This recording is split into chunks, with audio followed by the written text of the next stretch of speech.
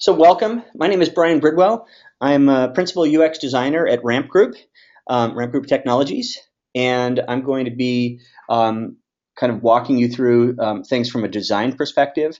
I have worked at companies like Microsoft, Amazon, Stanford, General Motors, and I'm here to kind of help from the design standpoint of user experience. Mark? Sorry, I had to unmute myself. Yeah, my name is Mark Lybrand. I'm a senior consultant with CodeSmart. I do web development work mostly on the Microsoft stack, but in the evening I like to get my node on. I work mostly for government agencies, and I'm here to handle the development side of things. Right on. Excellent. So we are basically here. The purpose of today's webinar is to show how responsive design works and how we can help your team approach it, approach the task of either creating or revamping your current presence. Sometimes we'll be using the word website. It's not necessarily the case, so we're calling it presence, all sorts of stuff. So we'll start the presentation. Okay. So here's basically what we're going to be talking about. We're going to go into basically how, what responsive design is, why we want to use it. We're going to talk about going from ground up, revamping a site, the solution, and what responsive design is versus adaptive design. We're going to be talking about types of responsive sites, etc. Designers and devs living in harmony. Mobile first, what it means, and frameworks and CSS. So this is basically aimed at people who are, we're going to have probably a broad range of people here. There are some people who are brand new to responsive design, and there are going to be people who are using it already and are and just wanting to pick up kind of a new direction. So we're going to have kind of a wide range. It's a 45-minute session, so this is going to be a very high-level session, but basically we're going to try to get into some of the meat as we go, and we are happy to help you. And Ramp Group and CodeSmart, who we both work for, and we're sister companies. We're happy to, when we're finished with this thing, if you have more questions, you can ask them. We're going to have questions at the end, and we're going to offer free 2 hours free of help to get the rest of your team on board and to help you put a plan together as to going responsive. Okay, so what is responsive design? It's basically it's a way of putting together a display of content in different formats, so that that same content will flow into different devices and resolutions and be able to show, in a fluid direction. So Ethan Marcotte, who we'll talk about in a little bit, was the one who coined the term and put this together. And basically, he's kind of the father of this whole process. So Mark and I are going to go back and forth a little bit. We're going to talk about why we want to use responsive design. Pretty much everybody knows right now that the mobile devices have grown dramatically, and so there are a lot of people who are now using mobile devices more so than desktops to actually view their web material. They have many different display resolutions, and it also allows mobile growth also allows people to take their site with them, so they can actually go out and use it while they're out in the field. That's very important for our demographic, who we're trying to reach. We also have the other reason we want to use it to target multiple devices with one code base. So basically, your content is, you're basically using the same content. You're displaying it different ways, and you're using CSS. You're using different code to actually put it together for different devices. It's easier to maintain. Which is also why we save time and money managing your site. We're basically going out and having the editing be a job for content people, and the display of that be a job for devs and designers. And this is Mark. We realize the one code base is an ideal that you strive for. Depending on the project that you're working on, you obviously know that that may not always be something that you can achieve, but it's what you work towards. Exactly. And uh, the last point here, when you're trying to create a very useful UI, that's the user interface that's going to go work on mobile devices and tablets and uh, desktop computers and large screens, you end up really looking at the design in a different way, and your focus is to try to make that design um, translate between the different devices. And so what this does is it actually makes your design cleaner and stronger because you've tested on different things. Okay, so this is just a lot of studies have said that right now there's been a turning point where there are more people actually using mobile devices to browse than using desktops. It's just what we do, and for specific apps, depending on what you do, that's probably even more the case. So if you have, for example, One Bus Away, which is an application so that you can actually go out and find out when your bus is coming and where it comes from. Um, the majority of people who are actually using that application are using it on their mobile device. Okay, so let's talk about mobile design a little bit and about how responsive design works. So what we have is we have change. Basically, the responsive design changes the presentation of the content fluidly to fit any device on the screen. So here is an example of a mosaic layout. Think of the content as tiles. So they rearrange based on the device types and device screen size. So Pinterest is a good example. I'm going to scoot over to that for a second. Okay, so here's Pinterest. And Pinterest basically works in a similar way. Grab my side. So that when you actually bring the screen down, the tiles actually rearrange themselves. So this is one type of responsive design. There are many different ones, and this allows you to see it in a different type of application. Looks like that's all it goes to at this point, and be able to actually rearrange the content. Content doesn't change, it's just the presentation does. Any questions on that?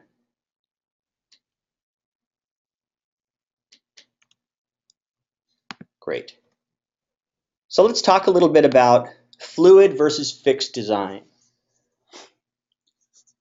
So a fixed design is basically a design, I'll read this. The design is housed in a fixed width container. So this can be measured in pixels or percentages. Fluid design is something that actually adapts. So the design is in a container and adjusts to screen resolutions. So you usually measure this in percentages, and for fonts you can measure it in EMs. And what's basically going on here is the proportions stay the same in a fluid design when you get a smaller resolution or a larger resolution. With a fixed design, it stays the same. This is very similar to print versus the web. So in a print piece, designers usually didn't worry about colors as far as how many they had. File size, they didn't worry so much about constraints because they had a control in how that was viewed.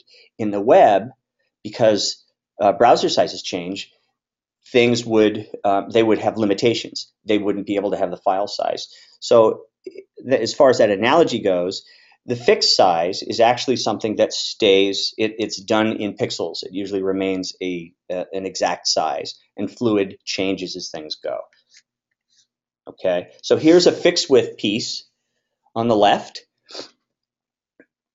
You'll see that they're fixed pixels. Everything's measured in their sizes. And in the fluid piece, you have percentages. So things will change, but the proportions will stay the same based on where you are. So I'm going to show you one example of that really quick. And here is a site that is a fixed site. So when you move in on this, nothing changes. Basically, you will reveal more of the screen or less of the screen. There are advantages to this, but in that you can control exactly how the content looks. No one can change it. The problem is that when you end up looking at a small device, you end up scrolling. You only see part of the page, or it ends up being extremely small if that's the case. And so that's a very poor user experience. So the Boston Globe is a really good example of one of the earliest sites, large sites, that was changed to a responsive site, converted by Ethan Marcotte. And he's kind of the, as I said, the father of this. So the goal here is to basically take that content. So you saw it in the previous slide where we have a mobile device, changing that content so it's not just shrinking it, it's actually showing in kind of a different size to fit that device. So this is basically turned to a 1-column versus a 2-column in the tablet, 3-column in all other cases. Mark, did you want to add anything?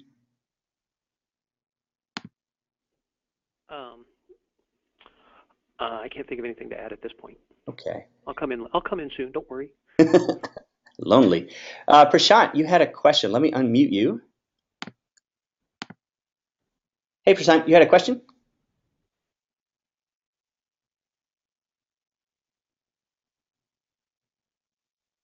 I guess not. Okay. So let's see. So let's go to the next slide.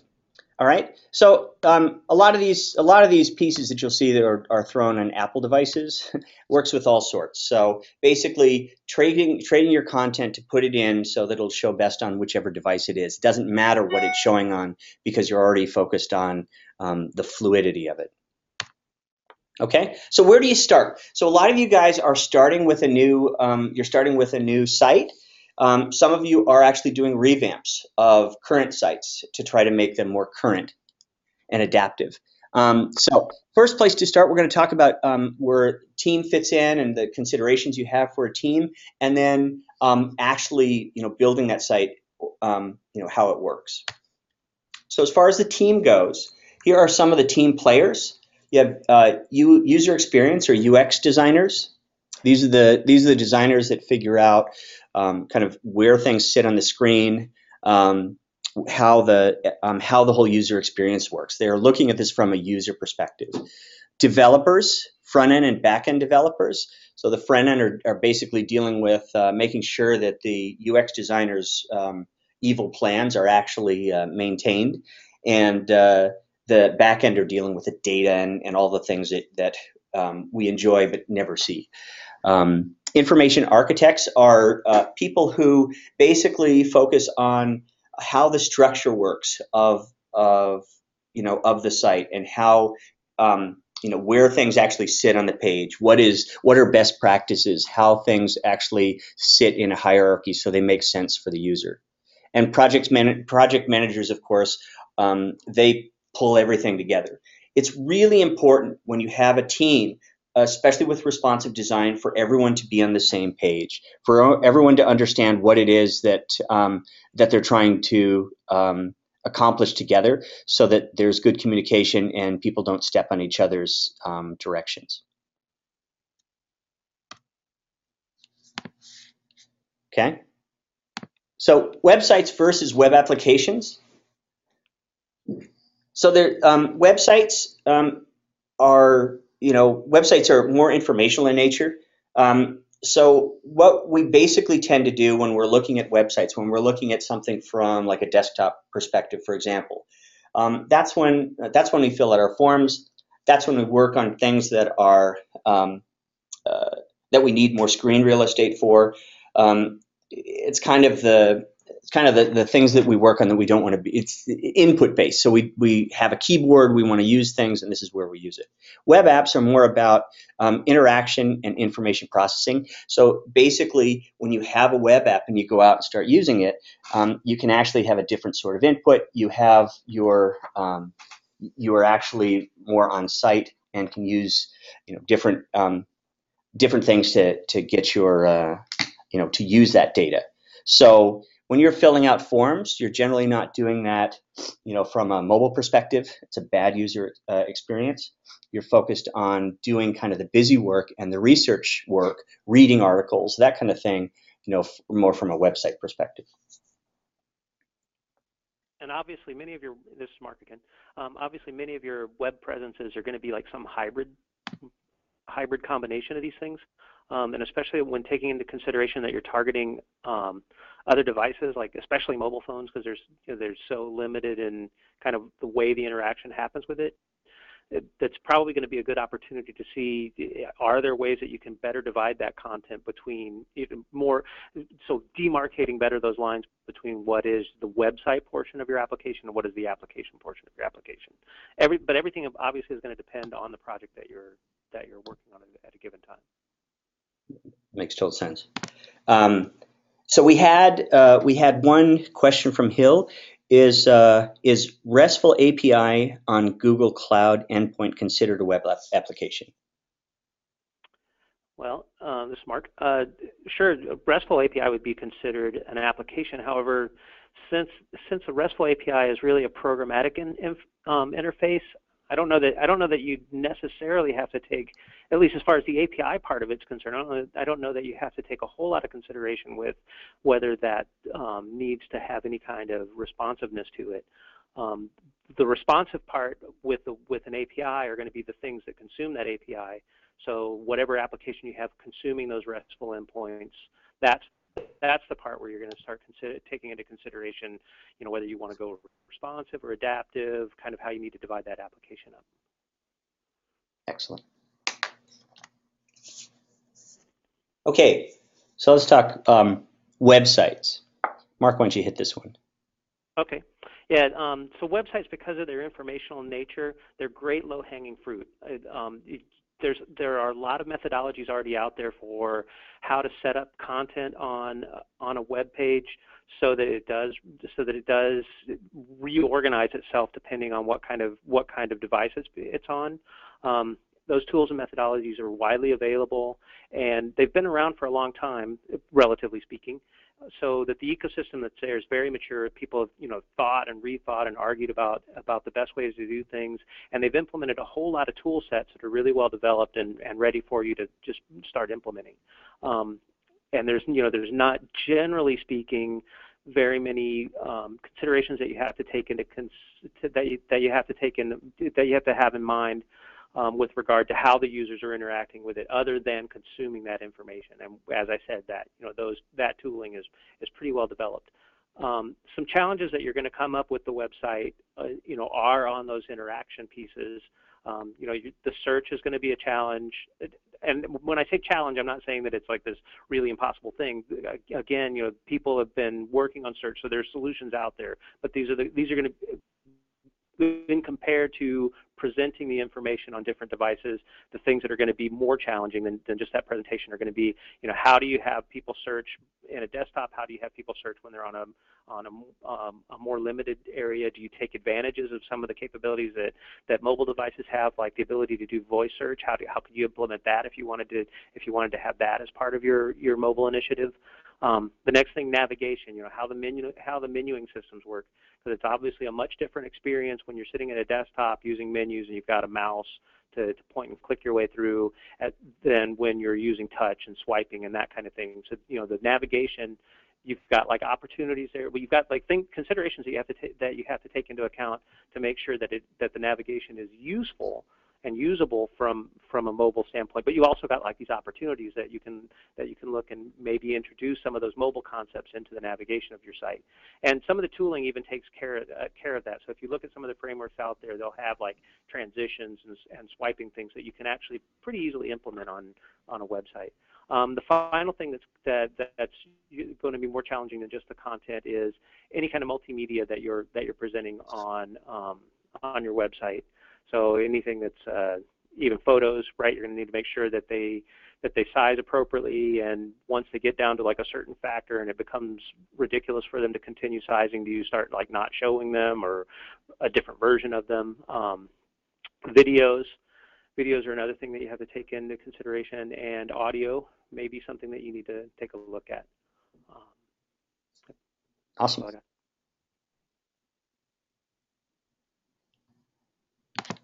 So web applications. Want me to do this one too? Yeah, we do it together.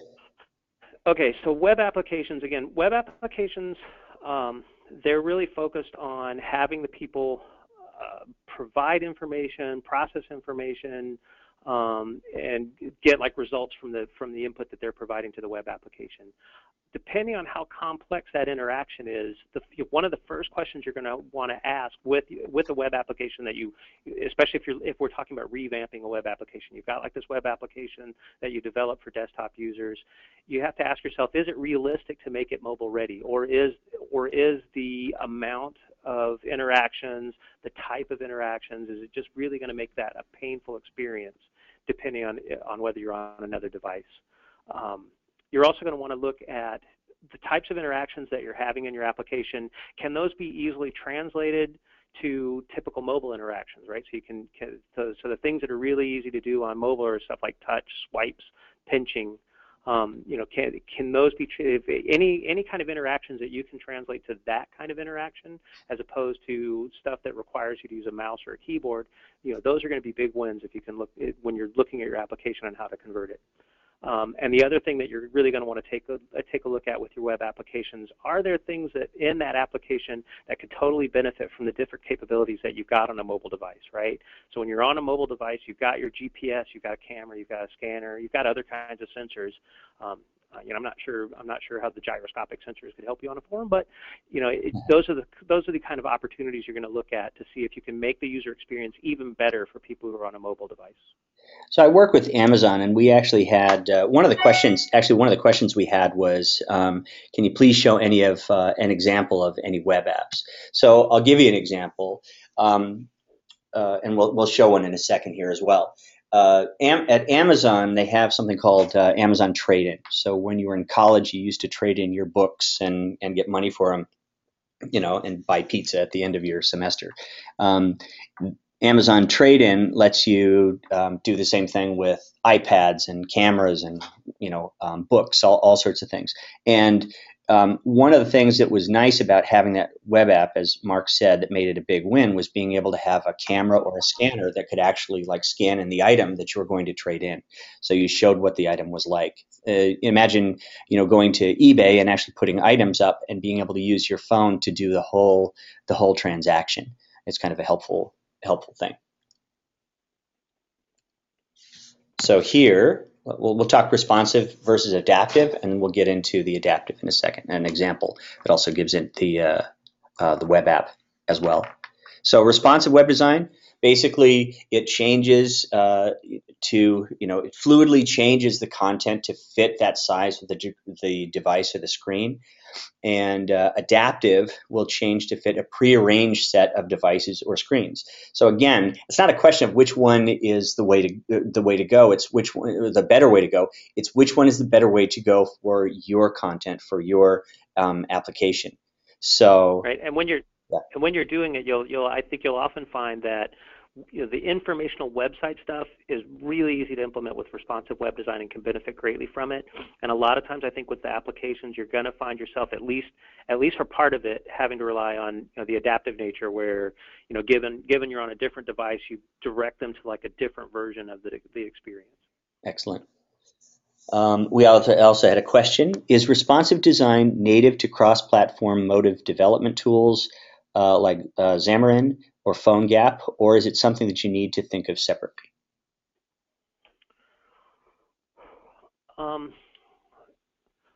Well, Xamarin and tools like Xamarin, they downcompile. I'm pretty sure they downcompile into like actual native apps, right? So you code your stuff up in Xamarin, and it downcompiles into like a Android native app, and then the iOS ones they transcompile into an iOS app. Whereas like PhoneGap, that's kind of a framework with HTML content like kind of within it. So the framework allows that web application to kind of interface more tightly with the native device, but the content within it is still going to be essentially an HTML page. So there the responsiveness, the responsive design or the adaptive design, these concerns that we're talking about with web applications, they again make sense even within that phone gap kind of model.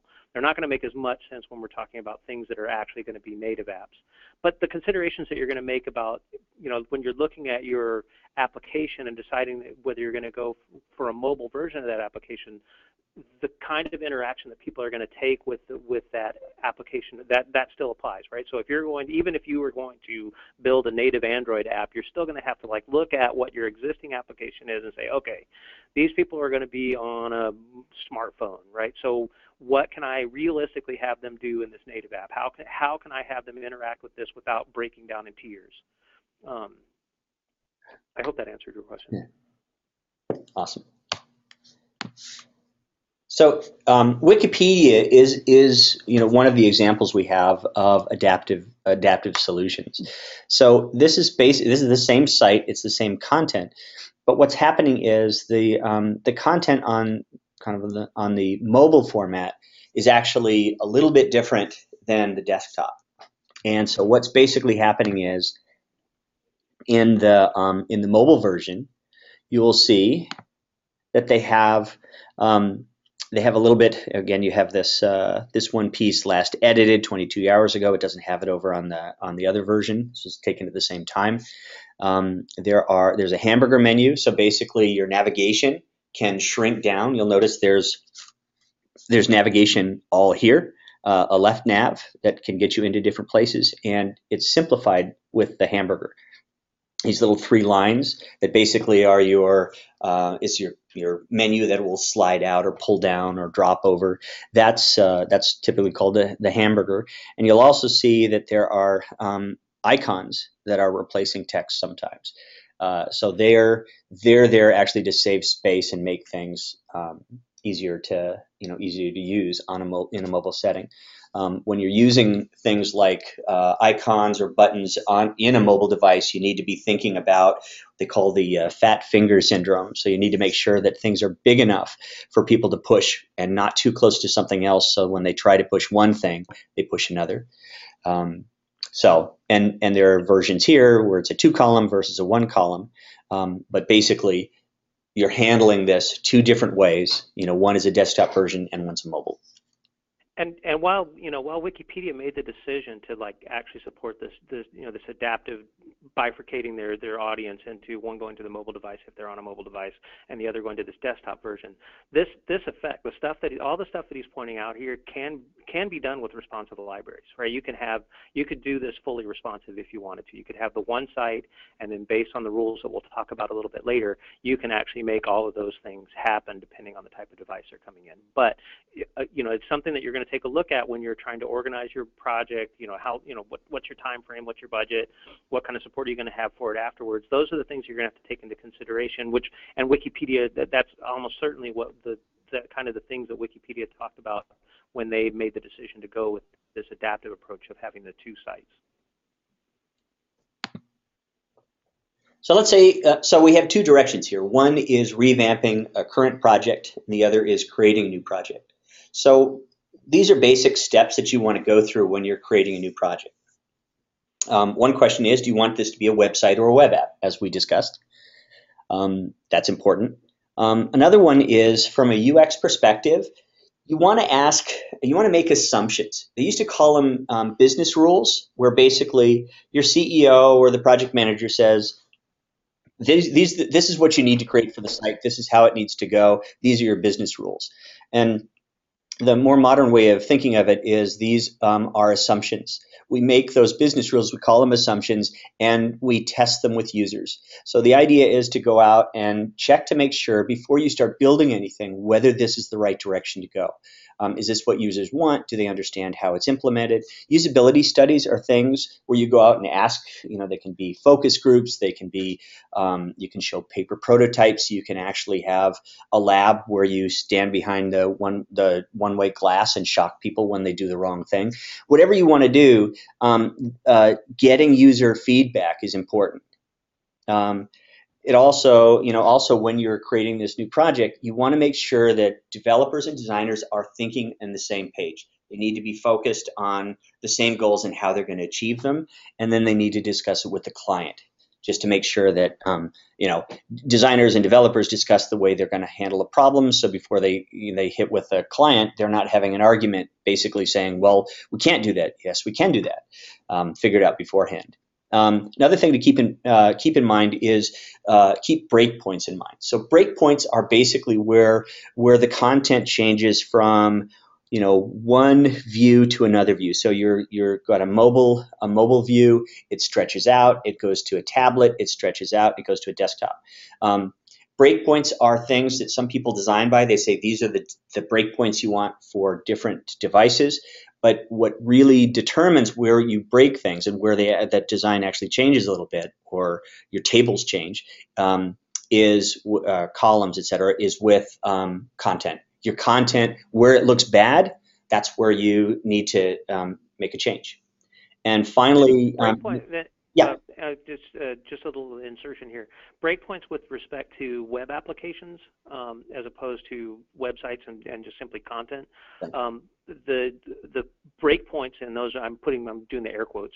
The breakpoints for web applications are going to be, on each individual device, what kind of interactions make sense on that device. So there may be like this full-blown application that you have that you present to desktop users where they've got large tables of data with inline editing and like all kinds of graphs that show up in different parts, and you got like this whole single-page application experience going on.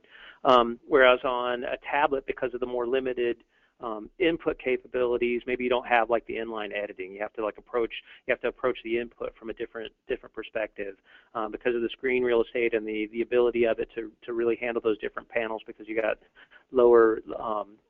lower processing capability. Maybe you don't show like the 15 columns of different panels of information all showing up at the same time. You show a more limited subset with ways to get to the other portions of that. And then maybe on a smartphone, it just simply doesn't make any sense whatsoever to interact with the data, and you provide just simply a read-only version. So, and those would kind of correspond to the breakpoints that the developers talk about with regard to web content as opposed to like web applications. And that's what we also mean by functionality for each device. I mean, you're figuring out what you're going to use that device for. And if you think about a desktop version of your project as a piano and the mobile version as a harmonica, they both have their own value, but you can't do all the things you can do on one that you could do on the other. Also, we got a question. Tom asked, shock people when they do the wrong thing. I don't think they do that anymore. It's just a joke. But get the wrong peanut and you get the shock. But I don't think they do that at Microsoft anymore. I could be wrong. So when you're starting to work on a site and you're putting together your designs, you want to kind of storyboard the thing to say, well, here's how the design's going to work in one format versus another. You basically whiteboard it. You can do wireframes, all sorts of things, and they can show all different ways. You can also use those to do paper prototyping. So here's a really cool thing. This is from Shopify, and what Shopify has is a template that you can use to actually create your content and how it's going to move from one device to another. It's very similar to how an animator would use kind of a template for doing the storyboarding. Does that make sense? With that, you can actually go out and do paper prototyping. So you can paper prototype. Basically, what that is it's just their drawings or printouts or a PowerPoint or whatever you want to show, and you hand those to users. It's extremely inexpensive to do. You can take your assumptions that we talked about and prove them or disprove them. So you have 5 assumptions that you make. These are what users want. You find out 3 of them are really solid and that's what they want. One of them needs some tweaking, and they may have one of them doesn't work at all, and they may have a couple of examples that can add to what you're doing. My favorite phrase that UX designers use are, "You are not the user. Okay, we work with the programs that we create, we work with the websites we create, we understand from a back end how these things work. Users do not necessarily, and so we can't assume that we know what the user wants because they may not see things the same way we do. So doing these paper prototypes is a really good way before you start any development to basically get some of those questions answered before you start. It saves a ton of money and it gets you a lot closer to the target. And as a developer, I don't do pretty. So one of the things to keep in mind about like paper prototyping and like and drawing up your ideas, ugly is okay. It's better to do it often than to try and do it pretty. So don't worry about your artistic skills. Just do it as often as you can. Yes. And when you make a mistake on paper, it's just fine. It's easy to just crumple it up and throw it away. Exactly. I'm there too. Although I'm all about pretty. Okay, so You creative. you'll know the slides that are Mark's because he calls us creatives. So we just talked about creating a new site, but my guess is that a lot of the people who are calling in are already have a project that they're working on and they want to update it. They want it to get to a point where it's more modern, it's more usable, and it can reach more people. Some people who are used to working off the mobile phones won't touch your site if it's not mobile ready.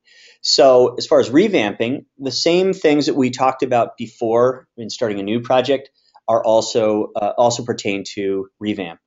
Um, so instead of deciding what your assumptions are, your assumptions are the functionality and purpose that you already have. So you want to confirm that that's actually right. Same usability studies. Never assume that you're right on target. Paper prototypes can really help sometimes when you're a small company. You don't have time or money to go out and do these big research pieces and hire people to come in and do them. So think creatively on how you can get these questions answered and be happy in the fact that you've got an inexpensive way to do it. The other question is, do you want to start from scratch, or is there code that you can reuse? Um, there used to be a show called Trading Spaces, and they used to go out and when they redesigned somebody's room, they took everything out of the room first, and then they designed the room. Some of the things would come back in, and some would not. But the goal is to look at this fresh instead of putting band-aids on it.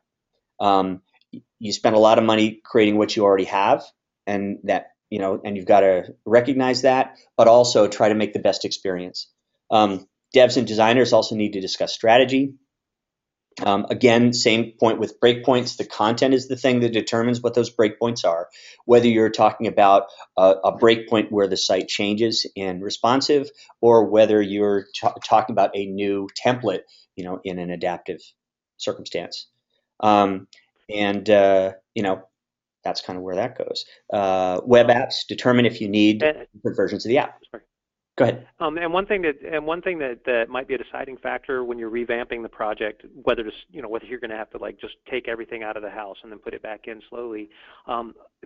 Take a look at especially with web applications, but it also applies to websites. Take a look at how modular the application was set up initially. The more modular it was all set up, the easier it's going to be, right? Because then you're going to be able to take modules and reorganize them more easily. If the application was really set, and a lot of the web applications that you're going to be looking at revamping have been around a long time, and they're probably not going to be optimally modularized. That's going to be a big deciding point, right? Because if they're not really modularized, it's going to be a lot more difficult to just simply try and reuse code instead of like just taking it all out of the house and putting it back in. Excellent. And we're going to move on in just a second. But Michael was asking about how you determine breakpoints. Is it by percentage, or is it specific pixel point? It depends on how you're actually like measuring everything on your site. When you're actually creating this thing, you will use pixels or you will use percentages as those increments, the measurements. Yeah. But yeah. So yeah, I personally, once you've decided where your the first thing you need to do is figure out where your breakpoints are going to be. Just without worrying about what the units are. You're going to kind of like look at, if it's a website, as Brian pointed out, you're going to look at the content and decide, okay, this is, this is a mobile device, this is a tablet, and kind of imagine your content in each of those devices. And once you've decided that and you figure out where the breakpoints should be based on the content, not based on necessarily the device, but based on the content and how it would look in each of the devices, then you kind of start measuring it. And if it's easier for you to think in pixels, maybe you measure them out in pixels and come with your baseline pixel. I would recommend that when you actually code up your breakpoints, that you code them in ems, is what I do. Yeah, ems, which are relative fonts. Yeah, exactly. Relative font size. Based on the width. That's great. And Hill asked a quick question: is ASP.NET MVC web applications are they considered highly modularized? Depending on how they're architected. It's using the MVC pattern, you've gone a long way to at least making sure that the different areas of your application, as far as like the model and the UI, but the UI itself doesn't necessarily, depending on how it was coded up, the UI itself doesn't necessarily have to be modularized. Hopefully they would have designed the UI components so that they're these separate components. But it would really, so the answer is no, not just by itself. I wouldn't say that the UI is modularized. The MVC has gone a long way to taking care of other parts of the application and making sure that they're in their own domains. But those domains don't necessarily, and probably don't at all, really map over to the responsive nature of making sure that you're targeting different devices. Thank you, Mark. Here are a couple of examples. So this is basically going from one, again, this is, a site that was not ready for tiny buttons, tiny type. It's not ready for mobile, and trying to turn it over. This could be adaptive or it could be responsive. Here's another example. Again, some things still do shrink things down just so they fit in the screen. So the other cool thing here is when you're revamping your site, as long as you're revamping it, and you're trying to make things match, your design has an opportunity to change and actually, be better. And it's just as long as you're going ahead and repainting the room, you might as well put in new carpet. Okay. Yeah, but after you finish painting. After that's right. Here's a depends on the paint. Here's an example of how different devices could be managed as far as different resolutions. It's just an example. It's not.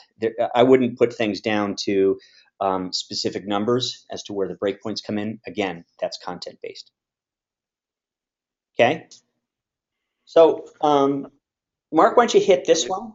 Okay. Yeah, so from a technical perspective, there are a handful of techniques that have already been widely used and are being widely used to handle responsive design. Media queries in the style sheets.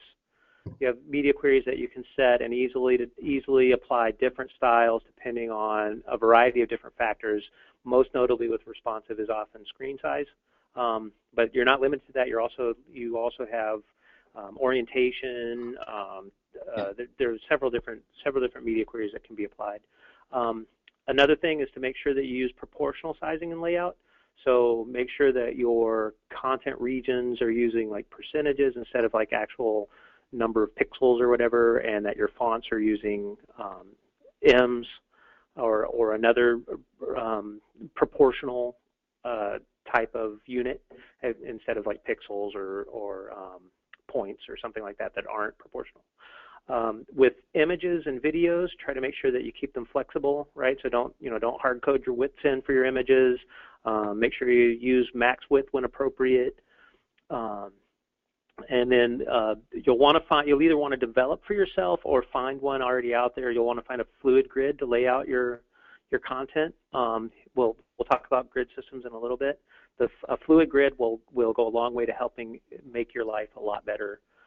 And then you'll want to focus on progressive enhancement instead of graceful degradation. And so what that means is, you want to make sure that you look at what the least common denominator can do and then as you get more capabilities, add to it. That way, so what happens if you use graceful degradation as your approach to doing responsive web design? What you end up doing is the mobile device, for example, which is the least capable of all of them, it gets all of the content and then decides what not to use.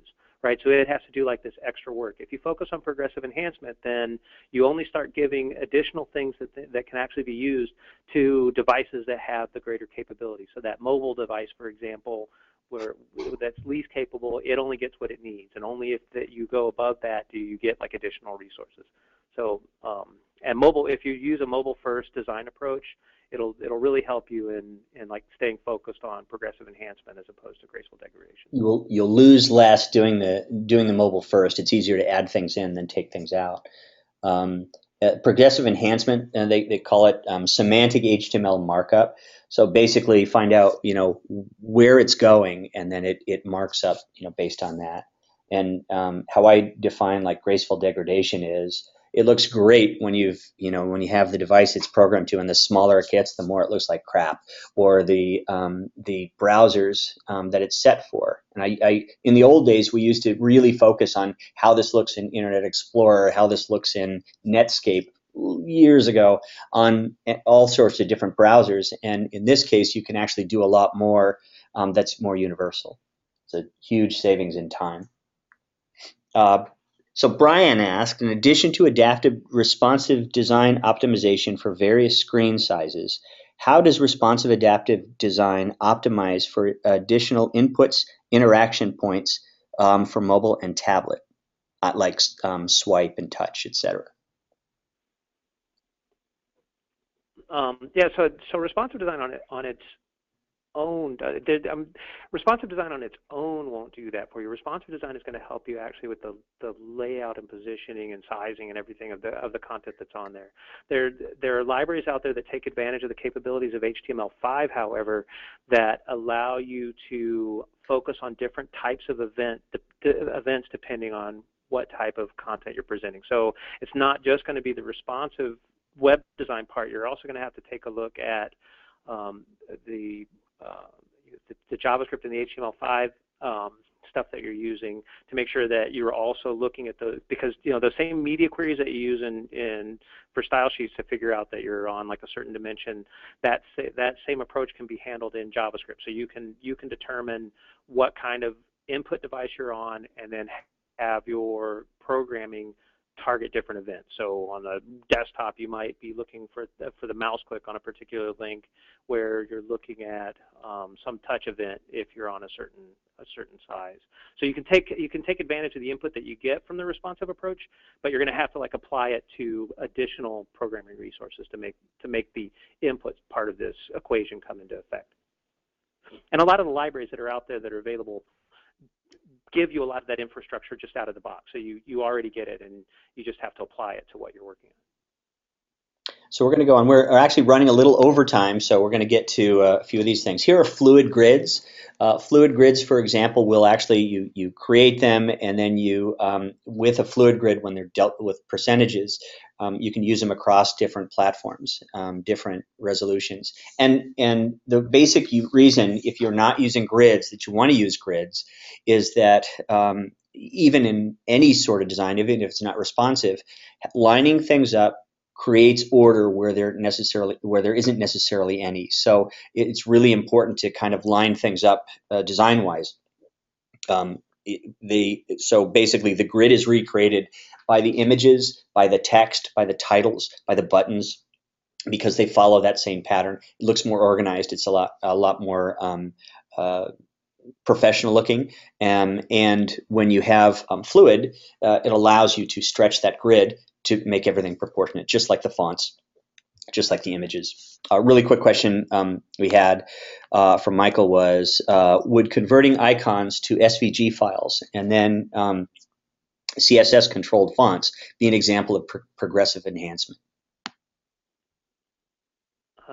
Yeah, I don't know that it's necessarily progressive enhancement, but it's definitely a good responsive idea, especially now, to rely on fonts. Fonts are a much more preferred way of displaying icon material because they're lighter weight, They resize really easy. You can style them really easily. So there's just a lot more you can do with them without having to go through all the overhead of additional images. But I don't know that I would. The reason I'm kind of hedging on the progressive enhancement thing is because you're getting the same thing on every device, right? You're getting that same font set on every device. It's just that it's kind of optimized so that you can easily use that font set to have a display that looks like you want it to look on a mobile device as well as on a desktop device.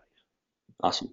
So we have a couple questions backing up, but I'm gonna hold these, so we will answer them. But let's just go on, just so we get this finished. So, but I can give a really good example of progressive enhancement. There's a new picture. I think the picture tag. It's still a proposed tag for HTML5, but there are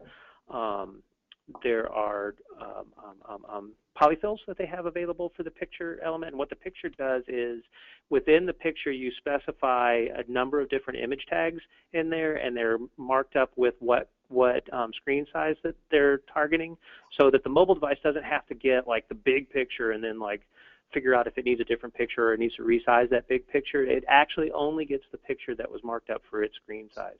So that would be an example, I think, of progressive enhancement, in that the mobile device only gets the photo that was optimized for mobile experience, whereas the desktop can get like the big full-blown high-res version. Okay. Nice. No, that's great. Excellent. Devs and designers working together. Okay, so Mark and I are examples of this, and we like to, basically get ideas off of each other, and understanding what the other one's limitations and breadth are really important. So communication and empathy are the key. So basically trying to understand what it is the other person's dealing with. What are the problems they're dealing with? One of the problems is not necessarily that something can be done or can't be done. It's the amount of time it takes and how much time you have for the project. So agile practices and short interactions can help collaboration and help keep a project moving forward. So, cutting everything down into bite-sized pieces and actually meeting about it and making sure that everything's going properly, it really makes things easier, just kind of working together. And collaborative opportunities. So Mark put a couple down here that are pretty cool. When we're talking about paper prototyping and making very simple things, whiteboarding, can be an example. Having the developers actually work in that as well, because normally that's something that's done by the UX designers and the information architects. Having people work together makes them really understand and have more say in how things work. The communication's working better. And then Mark was also saying here, regular pairing sessions. So Mark and I have, we've taught before to a group. We've kind of talked to them about process, and we pair people up a lot of times so that they can work together to understand what the other one's doing, not just with the prototyping, but also actually in the creation piece, just to get some ideas together of how they're doing it. Plus, and that'll give the opportunity for the UX designer to communicate directly to the dev the kind of things that they want, and it gives the developer an opportunity to talk back to the UX designer and say, oh, that's difficult, or I don't know how to do that, or they can work those kinds of things out, and it's a good learning opportunity for both. I love pairing completely, and the other thing is just the more that a UX designer, a lot of times there's kind of that. That stereotypical, cat and dog kind of thing, a relationship between a designer and a dev, and a lot of times it's like both of them are thought of as arrogant, in their own way. Trying to understand, from a UX standpoint, design standpoint, trying to understand what code is and how it works and how things are put together in divs, how those kind of things can really help in the communication, and it can really help people to kind of respect each other. So mobile first development, we talked about this. We're almost done, you guys. Mobile first development, we talked about this.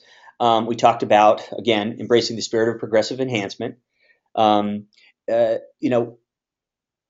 first, it takes the absolute bare minimum and you focus on that first, okay? That allows you to figure out, what do we absolutely need for this? That's really important. And focusing on the minimalistic environment. It helps in making the user interface really strong and powerful. It sets those rules up. Sometimes you can do much better, stronger design with fewer elements to establish a base. It's like a brand, and then apply it to a larger piece. And allows consideration for how to best take advantage of increased capability of form factor changes. So, the more you can do, the bigger the space, the more advanced that piece is that you're using, the device is, the more you can actually take advantage of that, which is helpful.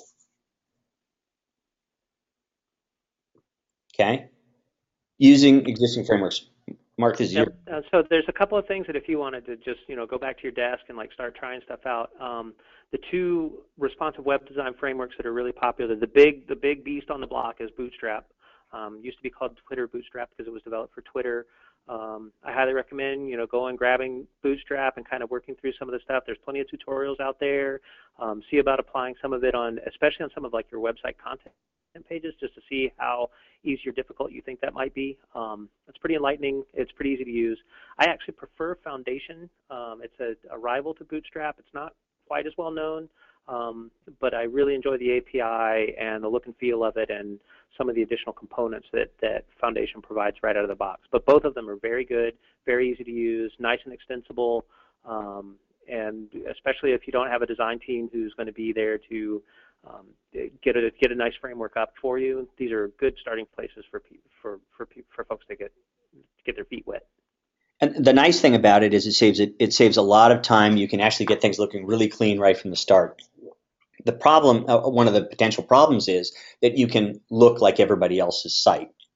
So, and that's less true with Foundation than it is with Bootstrap, simply because Foundation isn't as popular. But that's great. That's great. And Bootstrap has a very, very large theming environment, so you can get a lot of free and paid themes to like make your Bootstrap not look so bootstrappy. Similar to how WordPress has just a whole bunch of different templates you can add to it as well, and that's great. And I mean, basically, the way you look at it is when you look for a car, if you go for a car that it's the only one on the block, it's going to be hard to find parts for it. It's going to it'll be hard to find someone to fix it if it gets damaged, to get accessories for it. If you get something that's a little more popular, you have to do a little more work to actually make it look more unique potentially, but you get the support, you get the things that you need. It's not obsolete, so that's helpful. And using an existing framework. Yeah, so using the benefits you get from using an existing framework is they are very, very complete. They're extensible. They're frequently updated. There's wide support, so it's easy to find people with the skill set when you need to hire on. And there's a nice ecosystem of free and paid theming. The issues that you're going to have is the wide appeal of the frameworks is going to lead to similarity. The feature set is great until it's not, right? As soon as there's something that you need it to do that it doesn't quite do out of the box and you can't find a plugin for it, then it can sometimes be challenging to get into that API and make it do what you want it to do. Not impossible, but you've got to expend some resources on doing that. And the final issue is it might not allow creatives to shoehorn their ideas into the opinionated framework, because Bootstrap and Foundation, they are opinionated. They kind of want you to do things a certain way so that things work out. So what do you do if you've got problems with existing frameworks? You can make your own. True. Yeah. And so making your own framework, you've got complete control, complete ownership, and it'll be designed exactly how the creative's ideas had in mind. The issues are going to be, of course, you're going to have to do it all yourself, so that's additional resources. You're not going to benefit from the large number of participants that things like Bootstrap and Foundation have. So, I mean, you've got like people using it and working on it all the time. So when there are bugs or things that don't work quite right or new browsers come out that kind of break things, there are people there to go ahead and make those fixes for you. You just have to get the new version. And onboarding new people is going to be more difficult because, while it's easy to find people who've got experience with Bootstrap, your custom-made thing, they're not going to necessarily be experienced with it, and they're going to have to be trained for it. So that currently is that's the presentation we wanted to present. We've got some questions. So I know we've run about 15 minutes over, but we have some questions, and we can answer those. So one of the questions is how much is a UX designer important in the process of website development? Um, that's a good question. I think that, well, obviously they're the most important person in the process, right? Sorry. I Um, can, I can speak from a developer. Since yeah. I work mostly with government, we don't generally have UX people or dedicated UX people on the projects that I work on, and it shows. And so not only does it show in like the quality of the application that you're putting out there, and if if you're trying to sell something, if you've got like a public facing site, then that's a lot more important to you than like an internal government application. Right. But you know you get the usability studies, you get components already you get like you could have a whole library of components that would like speed up development time if developers don't have to like develop those kinds of things on the fly. So I think UX designers often get a short shrift, but I think they're very important. I think you need to have I'm not sure exactly what the breakdown on a particular team would be, but I definitely think you want to have a few dedicated UX designers available. I And a think it'll lot help of the overall course of the project. Yeah, absolutely, and a lot of teams, UX is like the development can be some real heavy lifting, and the UX can actually be a small portion in the beginning, setting it up so that the project is started right from a UX standpoint, and the developers take over, and then the UX people can be for used for support. But they're really important, in they're actually relatively inexpensive if you think about it that way. But the whole goal here also is we've seen a lot of things that have been developed by created by developers, and the UX is done by developers. It's when you say you're not the user and you're doing it from a user-centered design standpoint, and a developer puts things together, it can be real messy. I mean, it can be very cold and not very user-friendly. If you have someone who understands UX from a development standpoint, that's a great thing, but it's really helpful to have. So we have, let's see, another question. Showing Illustrator, this is for the grids that we talked about. Why not Dreamweaver responsive grid design? Absolutely, absolutely. This is for when we were creating those pieces. They were more focused on a design standpoint of actually creating things in Illustrator or Photoshop, and so that's what we were doing the design elements in. Then we bring them into the HTML part. And now you could actually, with something like Bootstrap or Foundation, you could actually do in browser grid layout stuff, because they come with grids already programmed in, and you just have to code your HTML with what I think we lost you, Mark. element that you're putting on there.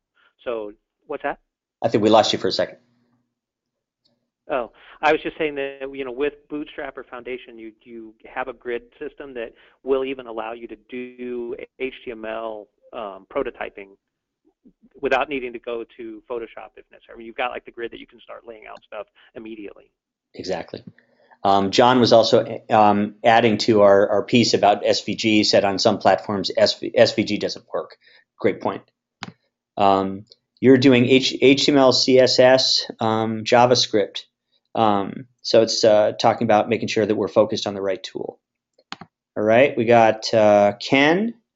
Just a few more questions. Ken said, in your projects, what is the difference between what the UX designer does and what an IA does? So they're very similar roles, and sometimes they can be the same. The UX designer can do some of the work of the information architect, but it kind of depends. The thinking on how the UI is actually set up, and how the hierarchy is set up, what best practices are. Those are all part of an an information architect, and sometimes they cross over between roles. A lot of times they do. It's kind of one of those things. Mark was just talking about being able to have a team that actually has a UX designer. Same thing. Having an information architect is a great luxury to be able to have to make sure that things are really balanced and focused. But there's a lot of overlap between the two. Awesome. We have Lori was asking, how can you make adaptive design work for Android mobile devices? Android mobile devices. I'm not sure I understand the question necessarily. Are we saying that we want to make an adaptive site that only targets Android? Um, Yeah, that's the question because in general there shouldn't be a problem. So if we're talking about adaptive, um, well, that's the question. it, what Is there anything what specially needed? generally what generally happens when, and, again, I'm assuming a web application here, and I'm not I'm not assuming uh, I'm not assuming a native application. So assuming a web application, all devices send information about what type of device they are. So you just need to make sure that you set up your server to identify the type of request that's coming in, and then assuming adaptive, where, adaptive, in my mind, adaptive is where you marshal people to um, different applications depending on what they are. You would then just marshal them to the new site. So, for example, with Wikipedia, they don't specifically target Android devices, but they take a look at the information to see if they're coming from a mobile device,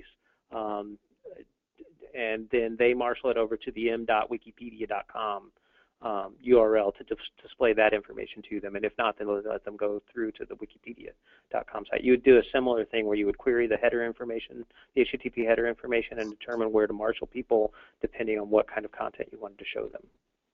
Excellent. Now, if Excellent. you're in charge, You're fuzzing out, Mark. if There, you're in charge of the native application, then you can just simply make sure that your native application commutes to that. awesome. What's Awesome. that? That's great. You were fading out for a second. You're back. You're back. Okay. Let me I must pop have the understood. last slide here real Okay. quick. We've got one more question, but before we answer that, just want to say thank you for everybody for coming. Sorry we ran a little over. If you have any questions, if you want to talk more about this and maybe take advantage of our services, contact Kelly Peterson at rampgroup.com. We'll be sending a follow-up email out to everyone. Let us know what it is that you'd like help with, and we'll get right back to you.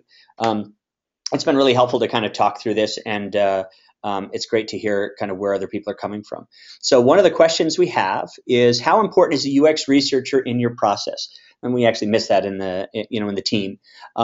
This is not the UI designer who does usability testing or research, but a dedicated resource who does the usability testing and monitoring. It's a person who works with a UI designer. Um, in my view, a UX researcher is really important in making sure it gets more in depth and actually focuses more on that, on the usability direction, where people are coming from. So the research is coming from studies. The research is coming from usability studies that you're creating. It's from past studies. It's from actually going out and getting the information, and that's a big deal. I worked at Microsoft, and when we did usability studies, we would have user researchers who would actually put those together and did a solid job. They usually had a lot of focus in human computer interaction and really knew a lot about kind of the psychology of things and how they worked. So the answer is they're very important in the process. Yeah, I strongly agree with that. UX researchers are a highly underutilized resource. Yeah, I agree. Elaine was just saying he was not fading for us. So Mark, you were still there. I love it. Okay, so will you send a recording to everyone who attended? The answer is yes. We're going to post it up, and then we're going to send everyone an email with the location of that. Does anybody have any other questions they want to ask? Mark, thanks, man. Yes, sir. It's always great working with Thank you, you, sir. even though you're not about pretty. And everybody, thank you very much for joining. This has been great. We'll be doing more webinars. We're available if you need more help, if you need to kind of talk about where you want to go ahead and take advantage. Go ahead and contact Kelly. We'll be sending follow-up emails to everyone. And everyone have a great day. Bye, Thanks a everybody. lot. Take care.